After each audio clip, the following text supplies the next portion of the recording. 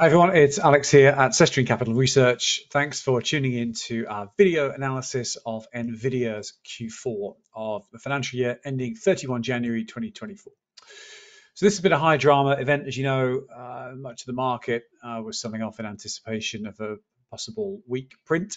And at the time of recording, the market is up post the print and Nvidia is a few points up on the day post the print. So I'd like to run through our fundamental analysis. That's the company financials, look at the valuation, the multiples of revenue and earnings and cash flow and so forth, and then look at the technical analysis, which is to say the stock chart, and then give you our conclusions. This will be a short video. You will be able to find endless analysis of Nvidia all over the internet from now until the next 20 years. You can analyze Nvidia pretty simply, as we're about to do. Before we do any of that, take a look at the disclaimer that is on your screen right now. In short, nothing of what you're about to see constitutes investment advice of any kind, and the webinar is intended for US recipients and in particular is not directed at nor intended to be relied upon by any UK recipients. The rest of the disclaimer is on your screen right now. Take a moment to read it. Okay, fundamental analysis. Now, there's a lot of numbers on your screen. In essence, Nvidia, a semiconductor company, as you know, is on the most unbelievable growth tear. And growth is accelerating. One of the things that very commonly drives a stock price up is when the market sees revenue growth accelerating. So in other words, not just holding at 10 or 30 or 50 or 100% growth, but the growth increasing each quarter. And that's just what's happening here with Nvidia. So back in 2022, growth was really anemic. On the April 23 quarter, the first quarter of the current financial year, growth was negative 13% versus the same quarter the prior year. That all changed once the company's orders for AI-driven systems, data centers, certain sorts of endpoints, and so on, really started to explode. And that happened from the July quarter onwards. Or I should say the orders would have been before that, but the revenue started to get recognized from these exploding orders from the July 23 quarter. So in July 23, we see 100% growth quarter on the prior year quarter. The next quarter, ending October, we get 206% growth. That's here last quarter. And the current quarter, $22.1 billion of revenue in the quarter. That's a 265% growth quarter. Now, you just don't get companies with $60 billion of revenue growing at 265% very often.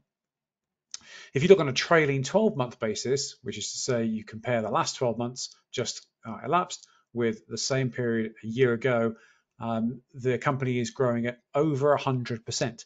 So we have a $60 billion revenue company that a year ago was less than a $30 billion revenue company. And that is unusual in the history of any markets, even semiconductor markets, which are prone to explosive growth. That's pretty unusual. And that's the reason that the stock has attracted so many buyers and why the price has moved up so much. It's not just growth, though. Margins are very strong. Gross margin, that's revenue minus the variable costs that you would not incur had you had no revenue. Gross margin ticked up to 76% in the quarter, 73% on a trailing 12-month basis. Now, if you look back to the January 22 quarter 2 years back, that was 65%. Still very good, but now really very high for a chip business. And it's high because of their pricing power. It's also high because much of the value is in the software platform that they provide with their chips, the so-called CUDA platform. Software is a much higher margin product than is semiconductor, and that's one of the reasons the gross margin percentage is so high. EBITDA margin, and you don't see this referred to with public stocks very often, but it's a pretty useful measure. It's a very management-friendly measure. So this basically takes operating income, adds back depreciation and amortization, which are non-cash charges, adds back stock-based comp, which is a non-cash charge, and gets you to earnings before interest, tax, depreciation, amortization. It's a pretty good rough measure of cash flows, only a rough measure. And if you see good news in EBITDA, you have to be a little bit skeptical because it's a very pro-management way of measuring profit, but it's a useful measure. EBITDA margins for Nvidia are up to 62%. That's up from 57% the prior quarter and from 35% in the April quarter. So again, not just revenue growth, but really rapid growth in earnings and improvements in earnings margin. Let's look at the really important thing, cash flow. Again, you won't see much commentary on that. Most people focus on EPS, which is not really a thing. That's an accounting concept. Cash flow is what matters. So how we calculate that is we take the EBITDA number, we deduct CapEx, the capital expenditure. That's money that the company has to spend on stuff that makes a noise if you drop it, computers, tables, furniture, that sort of thing. We then deduct change in net working capital. Sounds complicated, isn't. In essence, if you get paid by your customers faster than you pay your suppliers, then this line here, change in net working capital, that will be positive. If you pay people out faster than you yourself get paid, then this line will be negative. If you look at a subscription software company, change in net working capital is almost always positive because they charge a lot up front and they pay their suppliers, there aren't many suppliers, slowly. With Nvidia, they typically get paid on delivery or slightly after by their customers, and yet they'll have to pay their fabrication partners probably ahead of time or at time. They don't really have huge amounts of leverage in their value chain. Even though the products are critical, they don't have huge power over their very large customers or their very large suppliers. So neutral-ish working capital changes in Nvidia, a bit negative, but not very much. Cash flow margins are huge at Nvidia, now 55% on a trailing 12-month basis. And again, if you look back just over a year ago, 16%. So it really is a remarkable year the company's put in. Balance sheet, superbly strong, $16.3 billion of net cash on the balance sheet. It's a red number there. Red means cash, black would mean debt.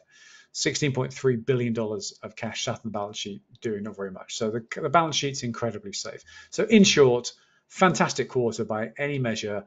The company guided to $24 billion of revenue next quarter, which is a slight deceleration in growth. Whether they beat that or not, obviously we don't know.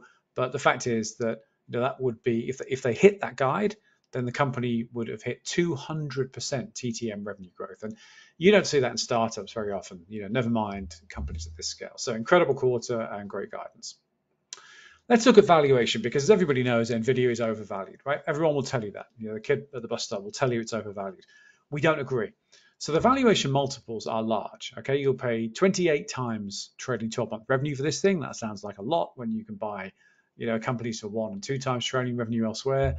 You'll pay 44 times trading 12 months EBITDA. Again, sounds like a lot. And you'll pay 50 times trading 12 months free cash flow. Is that expensive? Well, how do you judge it? You can only judge it compared to other companies.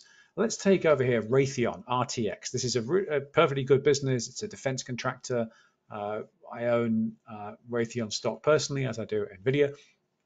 Well, Raytheon grows at 3% revenue per year. It is a leverage company, has about 4.3 times trading 12-month EBITDA of leverage, so it has lots of debt. And it's a defense contractor, so it's never going to be all that exciting. Well, the market today at the close was asking you to pay 24 times trading 12 months free cash flow for Raytheon. And it does pay a dividend, but nothing meaningful. Whereas it's asking you to pay 50 times trading 12 months free cash flow for Nvidia.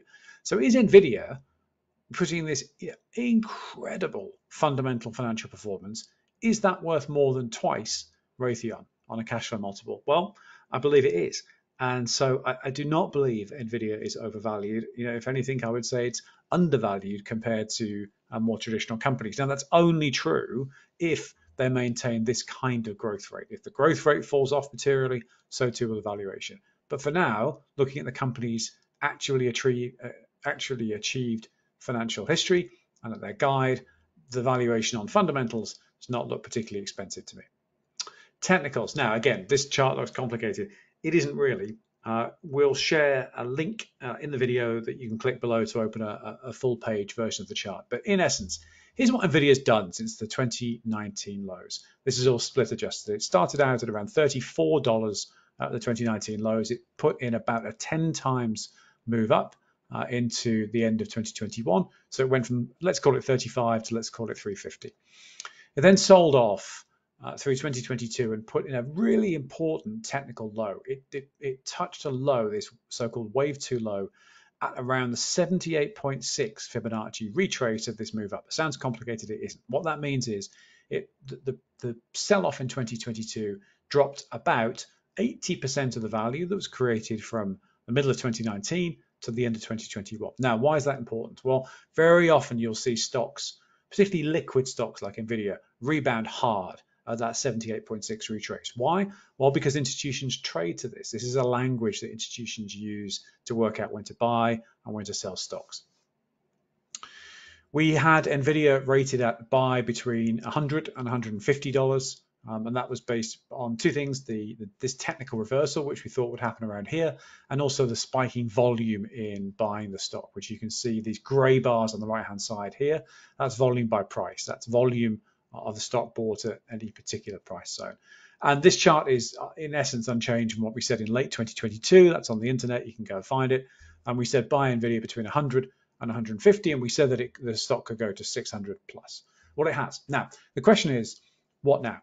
We had this at hold, this yellow box we call a markup zone, where basically late money is pouring in and bidding up the stocks that were bought, the positions that were bought at between 100 and 150. So again, we'd said in 22 and early 2023, buy Nvidia between 100 and 150, and we set price target in the 600s. So we've rated it a hold from 150 all the way up, and we still rate it a hold. Where might it sell off? Well, technically, in theory, it could start to sell off in the 700s. That would be the 200% extension of this wave 1 placed at the wave 2 low. But it could go a lot further. And the way to work out where it's going to sell is wait. You'll know if it's selling off hard, because guess what? It will sell off hard. And more than that, the volumes will spike. So these gray bars on the right-hand side, that will spike. You can see that there's very little volume traded between around $500 per share and $750. These tiny gray bars here. This is just late money buying. Right? This isn't big money buying. Big money, really smart big money, was buying down here between, let's call it 100 and about 160, 170. Again, we'd said buy between 100 and 150. And there was some more buying, which I would call late bulls, between about the mid 300s and around 500. And then after that, all the buying falls off. It's just retail at that point.